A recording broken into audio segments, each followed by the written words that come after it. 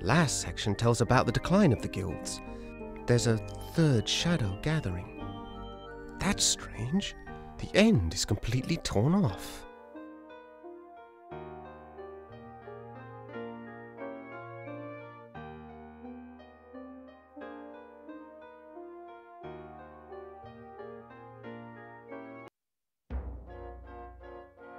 There's Hetchel.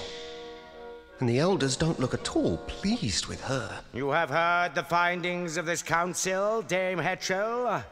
Have you anything to say in your own defense? My elders, my actions speak for themselves. This reckless defiance is intolerable.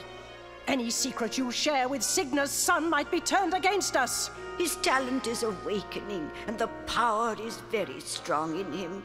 We dare not desert him now. Stubborn old fool! Who are you to decide such things? Enough, Lachesis. Hetchel, I am grieved to see your many years of service end in such disgrace. My destiny is yours to weave. Hetchel, the fabric of your life has been woven by your own choices.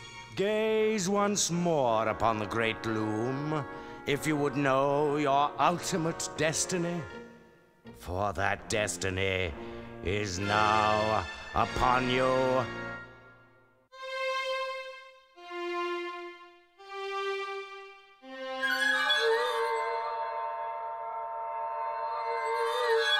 A swan's egg. What does it mean?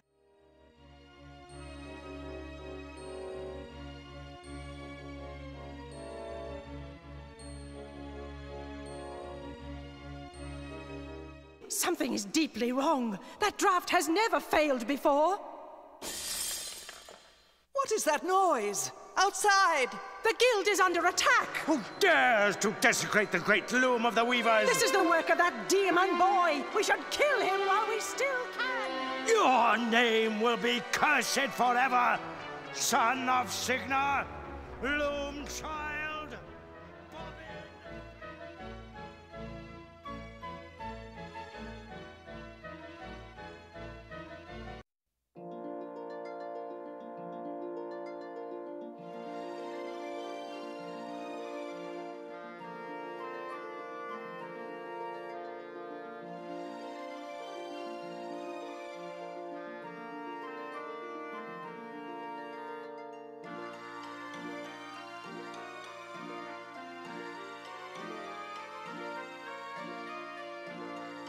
My name?